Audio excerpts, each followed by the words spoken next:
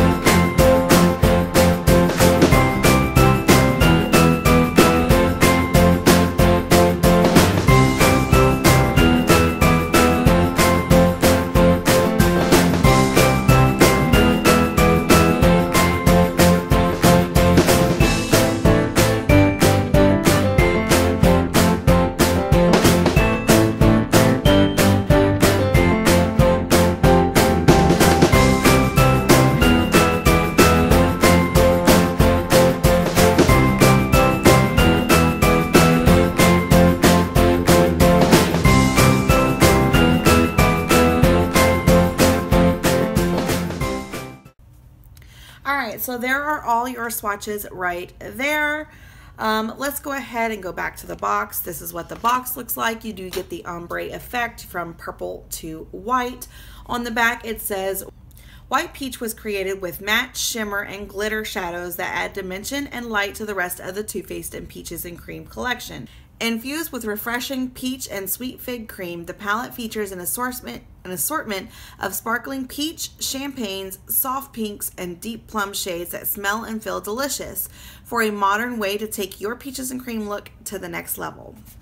So going along with the box, the actual palette looks exactly the same. You have your ombre effect. It looks just like your Peachy Mattes palette. It does have your little peach tab right there. You do get a full-size mirror just like the last one, if you can see that. And then there is your palette right there. Now, I was really excited for this palette. I love the Peachy Mattes palette. I think Too Faced has been on a winning streak so far. They have come out with a lot of good products. So I've been super happy with them, and I was really looking forward to this palette. However, this palette is not working for me. I tried to create like 6 different looks with this palette. I have used every single shade in this palette. There is not one shade that I did not try to use, and nothing worked for me. Everything was awful. It was ashy. They just, oh my gosh. I don't know. I have a couple different pictures I'm going to insert here. The first picture that you see is going to be all of the fallout that I get when I used this one right here. There is just a crazy amount of fallout all along my face, and it was just a hot mess. So this is the picture.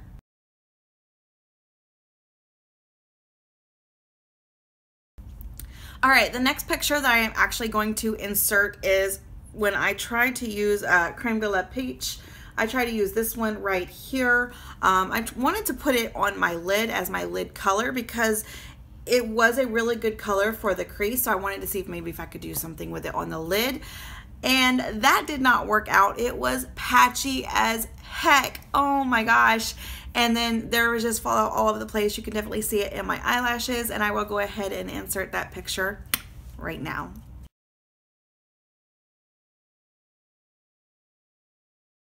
All right, so, I mean, they look awful, don't they? Oh my gosh. Okay, so let's go ahead and I have a couple thoughts about a lot of these colors, so we'll get into them I don't want to blind you guys. Okay, so we will get into them.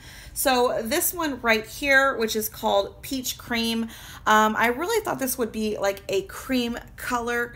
However, anytime that I applied it, whether it be with an eyeshadow primer, without an eyeshadow primer, I tried 3 different eyeshadow primers, it ended up being like a solid white on my eyes, and I could not make that work in the looks that I was trying to create. So I did not like that. This one has to be one of the best colors in here. I really, really enjoy this color, but you really have to build up the pigment in order to get it the color that it looks like in the pan. Anytime I applied it on my eye, it was just, it looked faded. The color looked really faded. These right here,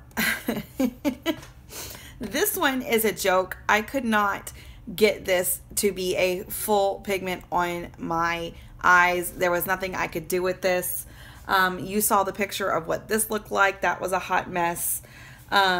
This one right here, now I heard a lot of people, or I'm sorry, I've seen on the internet that people think that this one is the same color from the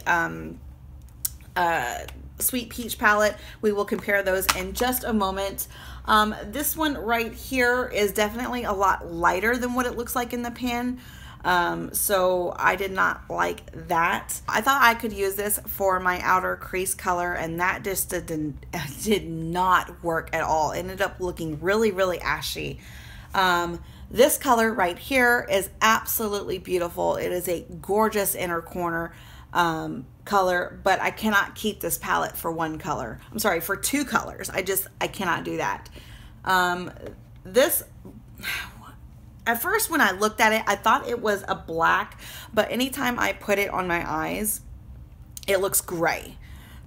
I just kind of wish that this was a black, or a little bit deeper, not just, it comes off really, really gray. This color, okay, this color I have mixed feelings about. It is absolutely beautiful. If you can see that right there, the micro glitters inside of it are just gorgeous. But my problem with this color right here is if you start to blend it, all of that falls out. That's why I had all that fall out all over my face. And you are left with nothing but a solid black. So all my glitter was falling out and I was just left with that black, and I was not happy about that. Also, I found out that these 2 colors right here are definitely best applied with your finger. A brush is not going to work unless you wet it. Even when I did wet my brush, I had a hard time. But this palette is just full of complications. It is full of fallout, and this is a huge disappointment. I am so sad about this because I was so excited for it. I'm a little upset. This palette is actually going to have to go back to Sephora because there is no way in heck I'm going to keep this palette at all. So let's go ahead and do that swatch comparison with Glistening Peach and the one in the Sweet Peach palette. So you have a couple different ones. You have Just Peachy and then you have Bellini. So we're going to take both of those, and then we're going to take the Glistening Peach like that, and we are just going to swatch all 3 side by side.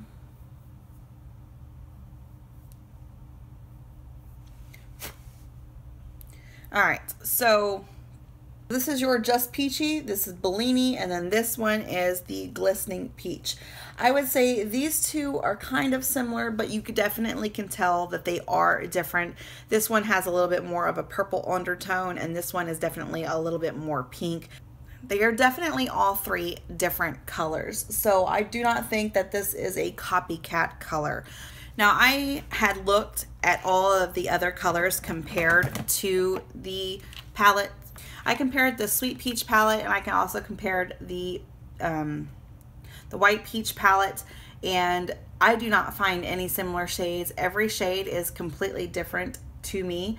I also compared your Peachy Matte palette with the Peach the White Peaches palette. I did not find copycat shades either. These are two different complete palettes. No shade is alike. So even if you look at your two lightest colors, you got your top light color here and you have your top light color here. We will swatch both of those. All right, so these are your two swatch comparisons right here. They are different. This one is from your Peachy Mattes palette. This is from the White Peach palette. This one is more of a cream color, kind of with like a yellow undertone to it. And to me, like I said, this just comes off almost white, especially on my eyes. It comes off like a solid white. So they are different colors. So I don't find in any palette that I own from Too Faced, none of the colors in here are the same. So let's just go ahead and round this up, just because I'm not happy right now. I think that this is definitely a missed opportunity. They had a chance to make another amazing palette to go along with the Peachy Mattes palette, and I think they failed. There is nothing in here that works for me. Like I said, I tried like 6 times, 6 different looks, and nothing worked. Nothing worked. It was terrible.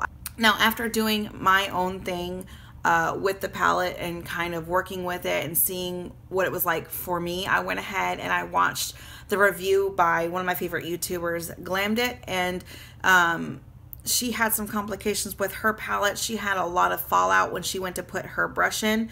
I didn't have that problem. The only fallout I had is when I actually put it on my eyes. That's the only time I had it everywhere. But as far as going in with a brush, I didn't have that issue.